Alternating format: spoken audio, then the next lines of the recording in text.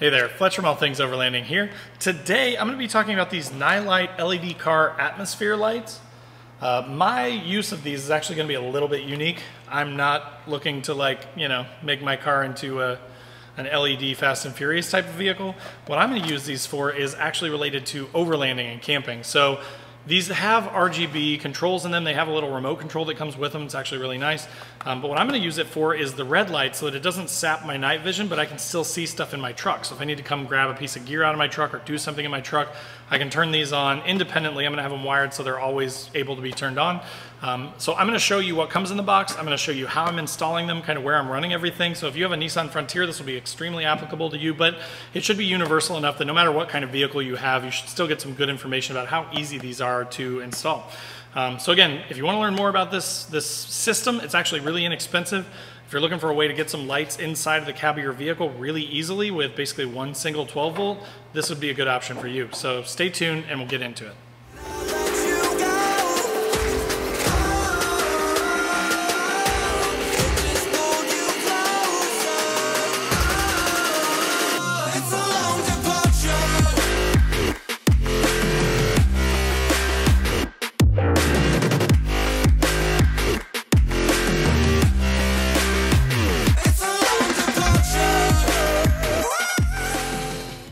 All right, so talking about the Nilight LED car atmosphere lights system, what you get is these install instructions, which I will say, I've installed a lot of miscellaneous lights. These are actually really good. So they do have step-by-step exactly what you need to do. It kind of gives you some tips and tricks for how to install this stuff. So they're pretty nice. They've got, product features and sort of specs of the lights on the front, which is nice. You get a handful of zip ties with the package too. So for, sticking some wires up to kind of hide them behind your dash if that's where you're going to be running them. You do get those. You also get this plug with an on-off button on the top of it, so you could manually disable the system if you wanted to. What I'm probably going to do is, because there's sort of a proprietary plug that plugs into the controller for the RGB, probably going to snip off the DC 12 volt and just hardwire it. So again, it has full-time power to it so that I can just control it with the on-off switch. Now, if you're doing that, you do want to be a little bit careful because if you accidentally left them on, you could kill your battery. In my system, in my truck, we're actually in the process right now while I'm recording this video of installing a red arc system with a smart controller that will notify me if something's pulling power, so hopefully prevent me from having an overrun or killing my battery. But that's why I'm going to wire it in. But again, you could just very easily plug this into a 12 volt and then plug it into the top of this controller. This goes into there, and you're done.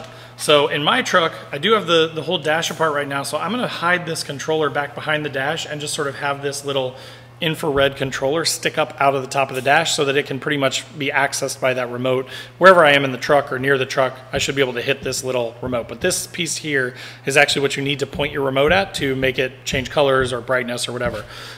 So this is the controller piece. It does have a little hole in it, so you could use a screw or something to mount it, again, up under your dash or wherever you're going to hide it. Again, my plan is put this behind the stereo basically with the controller sticking up out of the top of the dash so I can control it really easily. Then you get these pretty long wires. I'd say they're probably 4 or 5 feet long wires with 4 LED strips with adhesive on the back. So they're already got adhesive. One tip that I would give you, and it actually does mention it in the instructions here, is once you get these stuck up where you want them to go, hit them with a heat gun really quick. Just heat them up. It'll make the tape a little bit more viscous and make it stick better. Make sure you clean the surface really well. But what I'm going to do is I'm actually going to attach 2 of these to the A-pillar in the truck up here, so that they kind of cast the light out into the actual cab of the truck. And then the other 2, because the wires are just a little bit short, they're not going to reach to the back of the truck, which is where I would love to get them. I'm going to put those underneath in the wheel wells. So again, if I've got a backpack or gear sitting down on the floorboards, I'll be able to see that. And then the ones up here on the A-pillars will also give me more light into the cab.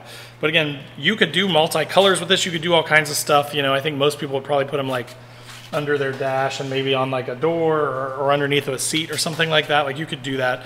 Again, mine is just to use the red setting basically for night vision to be able to get into the truck, find gear, that's it. But that's basically what comes with the kit. So now I'm going to install it. Again, I'm probably not going to make this a super long video because it's very straightforward and it's going to depend on your application. But if you just want to plug this into a 12 volt source, plug this into the controller. It's got to be close enough for that because the cord's only maybe a foot and a half long. And then you got to have your infrared thing sticking out somewhere where you can actually point the remote at it and control it. And then you can just run your wires and hide them however you want. Again, mine are mostly going to go through my dash and up the side pillars. and then again under the dash. I'm going to zip tie everything up so that no wires are hanging down, and that's pretty much it. So next I will show you kind of what these look like and sort of the end result. All right, guys, so I did want to let it get kind of dark because I want to show you what these Nilight LED strips are like from a interior lighting standpoint. So again, I have them set to red. These are RGB light strips, so you can turn them to different colors and stuff. There are actually some cool features that you can do if you wanted to use these as, like, you know, under dash lighting and that sort of thing. Again, my intention with these is just to use them for, like, when it's nighttime and I don't want bugs to come into my truck too much, and I don't want to shoot my night vision, but I want to be able to see where things are. So as you can see, the remote is up there. Actually, the infrared controller, this is the remote right here. But so then when I turn this on, you can see, I mean, they're just nice little strips of light. So I've got 2 up there on the pillars, and then I've got 1 down in the floorboard up front. I'm kind of considering maybe putting some of these in the rear too, but like, again, you can see how it lights up everything pretty well. So if I had anything up here in the front seat or down on the floorboards, which is mostly where my stuff sits most of the time, you'd be able to see it. And again, I'm sitting in here with my eyes wide open. It's not blindingly bright or anything. You can also dim the lights. So, you know, you can see there I'm dimming them. And then when it flashes white like that, that means you've hit the max. So like that's the most bright. And then that's the dimmest. So it's got quite a few settings for brightness. I'm obviously just going to keep them on the most bright because I want them to be red and be the most bright. But again, I mean, they're RGB, right? So you could turn it to whatever you want. If you just want them to be white, you could do that. If you really wanted to be able to see everything in the truck, I mean, you can literally see everything on the floorboards, up here, pretty much throughout the cab. Now in the back it is a little dark, so again, maybe I should add some in the back at some point. But I personally just like them red because it's not super bright or obnoxious. So again, if you're at camp at night, they're really super low draw too. They don't draw much power. I do have these wired in constant 12 volt through my Red Arc system in the back. So again, I can monitor, you know, how much power is being used. So right now you can see these lights are drawing 0.2 amps, which is really nice. So it's a very super low draw. You can see my battery is really, really good. But it's not, you know, when it's the daytime and it's sunny out, I mean, these things, you could leave these things on forever and they would never even impact your battery. I mean, even at night, the draw is so low that it's not something to worry about. But so again, they're awesome, right? They just show tons of stuff inside of your vehicle. You can definitely see, you know, all around. So I'm a really big fan of these. I think these are a great addition for, you know, when I get to camp and want to be able to see in the truck, but don't want to shoot out my night vision or don't want to draw a bunch of bugs into the truck. So anyways, just wanted to show you guys what that looks like when it's dark outside and how well this thing lights up. All right, guys, so that was the install of the Nilight car atmosphere lights. Again, these are super, super budget friendly, right? Like, I think they're like 15, 20 bucks. Like, they're very inexpensive.